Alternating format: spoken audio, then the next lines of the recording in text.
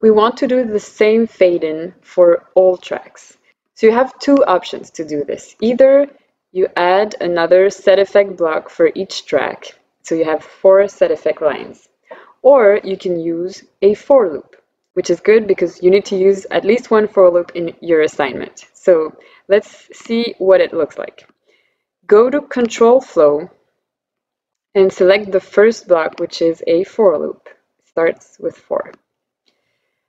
So what the for loop is going to do is it's going to take the instruction that's here and it's going to repeat it several times. In our case, we want to repeat the instruction fade in, which is this set effect line. We want to repeat it from track 1 through 4.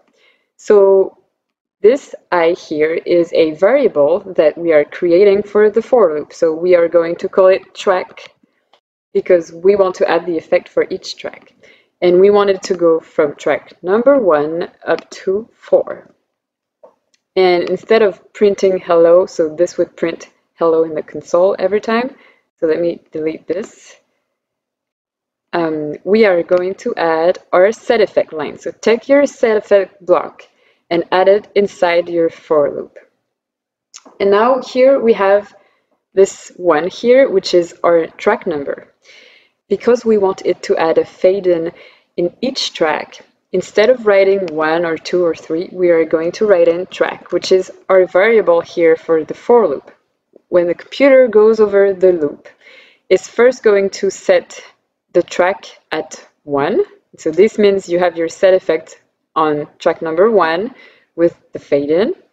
Then it's going to go back and track is going to be equal to 2. And so this is going to make a fade-in for your track number 2. Same thing for track number 3 and same thing for track number 4. And when you run the code, you can see that you have your set effect lines for each track. So see track number 2, track number 3. But we don't have a fade-in effect for your track number 4. This is something that you have to be careful with. In for loops in Python, the second number here is not included. So the for loop is going to stop before track number 4 is going to go over track number 1, 2, and 3 only.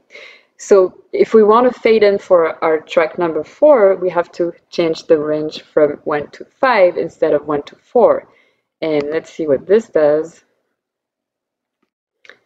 See, it goes up to track number 4 with our fade-in. So this is one way of using a for loop. And let's see what this looks like in text mode.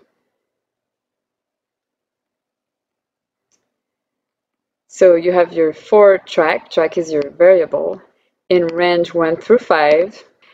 And then there is this indentation here, which is a little space, and you have your set effect function with track, so it's going to be equal to 1, 2, 3, and then 4.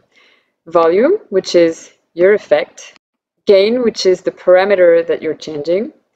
Minus 60 is the value of your parameter at the beginning, so minus 60 decibels, like here. It's minus 60 at measure 1 and 0 at measure 2. And there you go, you have your for loop and your fade-ins. What you can try to do is also do a fade out.